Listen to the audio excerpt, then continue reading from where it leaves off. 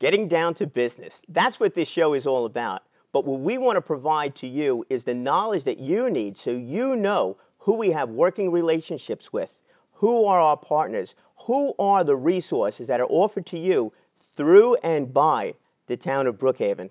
We are joined today by someone who has accomplished goals and accomplished a lot of things that are become reality with many of us.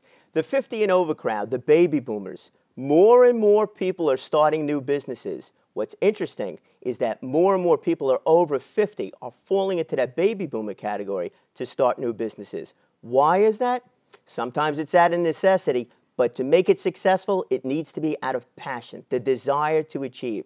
That is what Tom is all about, that desire to achieve. So Tom, what drives you?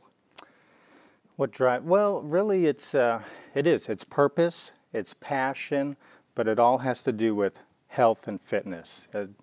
Knowing me, it's all about health, fitness, pushing yourself, always pushing yourself. And just because you're 50 or 40 or whatever or older, our society today says that, well, you're in the later stages of your life, you're on your way to retirement, we're going to put you out to pasture.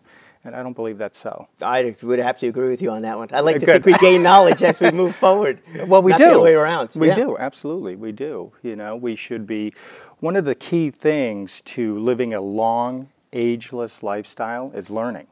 Always be learning, reading, going to seminars, meeting great people, so always be learning. Always be learning, great idea. Well, now, where are you actually taking your business? What are you... You're driven by passion, all right, but what is that passion doing for you? What are you trying to accomplish? You personally, what are you trying to accomplish? My big goal is, I left a great career, okay, because I thought I could be doing more. I mean, I had a great career as an airline captain, flying helicopters, as a contract pilot, and doing all kinds of great things with that. But I always thought, deep down in my heart, that I could be doing more, giving back.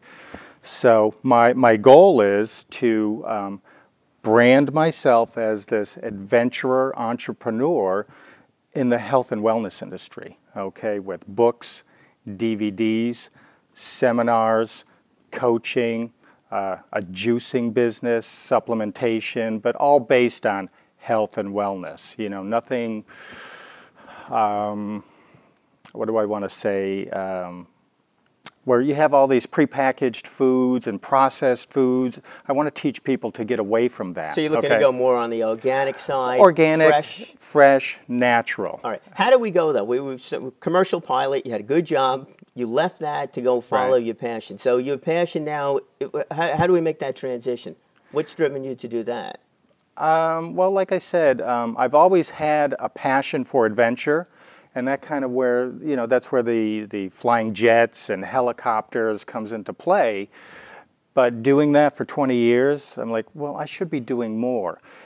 But what I learned along the way was I used to fly for DHL, flying nights, they're similar to FedEx and UPS. And that type of lifestyle really wears on you. So what I did was I started doing a lot of research, about a healthy lifestyle. So you added more of a physical component to it? Well, I was always into bodybuilding, natural bodybuilding, and I became a personal trainer. And so, but in order for me to be an airline captain, you have to maintain a physical, okay, a first-class physical, going to the doctor twice a year, maintaining your medical. But also I realized that flying nights is a real detriment to your body. So I needed to exercise properly, proper nutrition along the way, proper rest. And having done that, I learned, wow, I can share this information because other pilots were asking me, hey, what are you doing? How come you're maintaining your weight and you're looking great and, you're flying nights and the rest of these guys look like death warmed over. It's a tough job. Right, dinner at the wrong time of day. Oh, for sure. You'd land somewhere and you'd have breakfast, but it's, not the right breakfast. Right. So now the exercise, I assume you were just a little bit more than just in good shape. Well, a little bit. I love, growing up, my heroes were like Frank Zane and Arnold Schwarzenegger, Jack LaLanne, and something about, you know, the physicality of it all just really drove me to become a natural bodybuilder. And I just loved it. You know, the ancient Greeks always said, you know, a perfect healthy body means a perfect healthy mind, or vice versa. Right. And I learned that as I started to build my body. I became mentally stronger, so there was a connection there. Right. So, and those are what give you the credibility, the credentials in order to do. So with the bodybuilding, you've been in a few contests? Well, I started competing in my early 20s and then got away from it as I got into the career thing, you know. And then when I was 45, I picked it up again, and I did it for 6 years. And last year, at the age of 52, I won a natural universe contest in my class. And it took me 6 years to do it. You know, nothing great comes in, you know, no. It doesn't come overnight for sure. But in order to do what I'm doing now, I figured out, well, you need some credentials. Okay, right. So the bodybuilding was one thing, but I really, you know, wanted to get away from that. So I went to culinary school to learn more about nutrition. I became a certified personal trainer. And so then I started applying some of those things, but always wanting to do adventure. So then I started mountain climbing.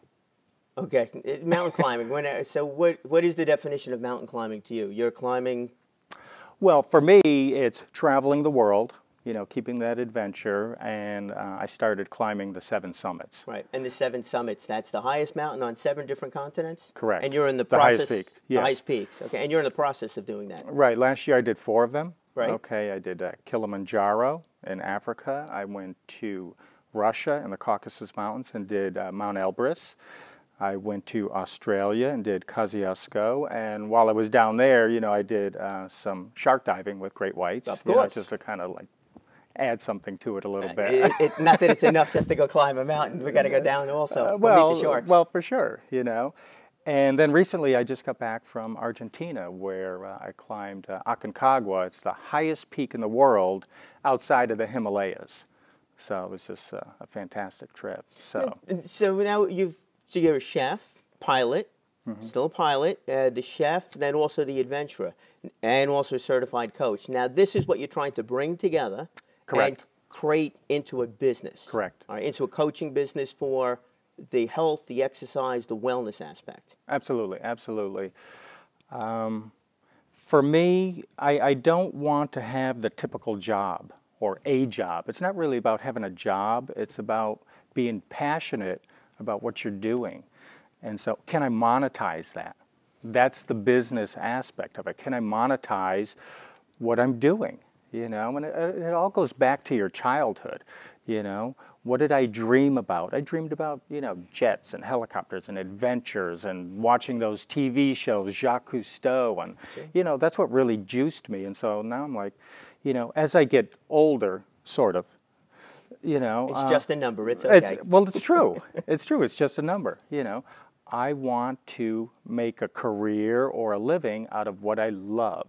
So I'm in that process right now, sort of branding myself, taking all these passions. I love food, and I love cooking, and I love flying, and adventure, and working with people, coaching with people. So the monetization side of it. So we're looking at it from a coaching standpoint, one-on-one coaching, perhaps videos, DVDs, Correct. Online also. Correct. Right? Correct. You're in the process of writing a book? Well, I finished writing it, the book Ageless You, The Boomer's Guide to Beginning Again. That'll be out in about 2 weeks on Amazon, Lulu, my website. So from that book, you know, I created a 5-step process, okay, to live a long, healthy, ageless lifestyle. From that book, we're creating, and I have a small team around me creating a coaching program, DVDs. We want to do seminars, live seminars, and whatever else I can garner from that. Right. You know, that's just one portion of the business. Right. So now where do the ideas come from this? We know what your passion is. We know what you want to do. You know what you want to accomplish with you from the passion side of it. You want to take that hobby, which is just a hobby unless you start to monetize it, and turn it into a business. So you've built a team around you in order to help you bring the whole thing together so you could start to bring it to the public? Absolutely, absolutely. You can't do anything by yourself. You know, whether you're flying, mountain climbing, starting a business, writing a book, you're not going to get anywhere. So I've created this, I call it like a circle of genius. You know, people that help me write the book, people that help me market the book, people that are helping me create a business. You know, I don't know how to create a business, but I know about planning. You know, being an airline captain, you know, you can't go from the West Coast to the East Coast and just take off in any direction. You probably do know, yeah, you would know, you do need to know which way to go. Which way to go. Yeah. So, and you're always, as a pilot or whatever, even as an entrepreneur, you're always changing direction, always making corrections. That has to hold true when you're doing one of these climbs, especially down when you're down to Aconcagua. For sure. The planning of the climb in and of itself, you went by yourself, or is there a team that's with you? There was a team. There was a team. The planning took months. The training took months. And then the execution, okay, that took, it was 22 days. So, and there was changes along the way once we started the climb. There was only, we started out with 12 climbers, and 6 of us made it to the other summit. 6 couldn't make it for? Well, for various reasons. 2 became sick with pulmonary edema. 1 other gentleman just fatigue, and another gentleman mentally fatigued. He just couldn't go on. And then when we were pushing for the summit, there was another gentleman that was my tent mate, mentally knew that he wasn't going to reach the summit. Although we pushed for the summit on that final day from Camp 3 to the summit, he mentally, I mean, he was telling me, you know, I'm not as strong as you guys, you know, you other guys, and he didn't make it, you know. So that just tells me that, you know, what's up here definitely affects That's what here. I was just thinking. He defeated himself. He defeated himself. Oh yeah, long before he started the climb. So now on the coaching, with that, if I were to come to you and hire you as a coach, if I don't think... It would cost you some big bucks too, by the way. All right, I'll keep that in mind. But if I were to come to you and hire you as a coach, we'll have to work on the rates over here. If I were to hire you as a coach, though, if I don't think I'm going to be able to achieve it, how much could you push me to actually achieve those goals? I'd say 50% of the way. You know, I mean, I can't force anybody to eat healthy, right? Or to do the exercises. I can coach them and give them motivation. Right. The other 50% has to come from you. Right. You know? Now, it's an important point that you brought up over there with the teamwork. And what we're going to do, we're going to come back in a few minutes, and we're going to explain to you the proper ways to use a team and the importance of the team. We're going to be joined by Ken Serini from Serini & Associates, who has started his own business after leaving a job working with one of the top 4 accounting firms. And Barbara Ransom. Barbara Ransom represents the chambers of commerce that are available to you in the town of Brookhaven.